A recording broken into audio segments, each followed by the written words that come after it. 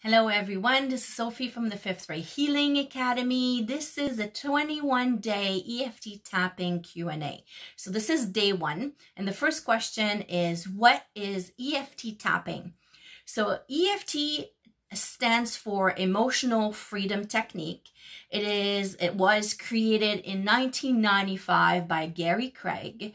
We also now know it as EFT, or tapping, especially if you know Nick Ortner and his family, Jessica Ortner and Alex Ortner, with the Tapping World Summit or the Tapping Solution. EFT tapping is an evidence-based modality that combines modern psychology and tapping on the endpoint of meridians on the face and body.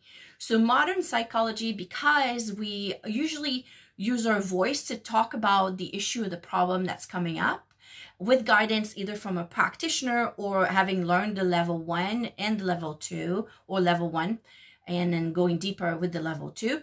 So you talk about the problem and then you tap on the endpoints of meridian to move the emotion, the negative emotion that got stored in the body from events that happened in the past.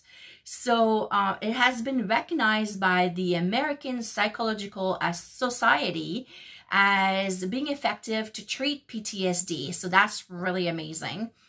I have been using it with clients for about 11 years now, with a wide variety, like issues like stress, anxiety disorders, chronic illnesses, different types of trauma, finding your life mission, setting your goals, getting where you want to go. So with tapping, we usually use 9 points or 9 meridians. I think I included 2 more, so 11 for me. And so we tap on the top of the head. So we start at the side of the hand, tap on the top of the head, between the eyes, side of the eyes, under the eyes. These are the tapping points. Under the nose, chin point, the collarbone point, under the armpit, which is about 4 inches, or where the bra strap is for ladies. I sometimes include the liver point, which is in alignment with the breast or the nipple all the way, and you meet your ribs. So that's the liver point, and it's Chinese acupuncture. It's really good for anger. And then the last point I use for myself in the tapping sequence is the wrist point. Love, love, love it. I'll be talking about that a little bit further in another of the days. So what happens with EFT is basically you're sending a signal through your body's connective tissue by activating the endpoint of those meridians.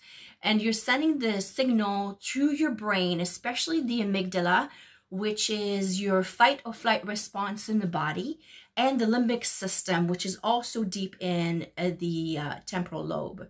So basically, you're telling your body that it's safe for you to look at those memories, starts to heal so you can access your inner wisdom. You could release past traumatic memories, your lower stress and anxiety, and then you can be in tune with who you are, your highest self, inner guidance, and move forward in life. So I love this technique.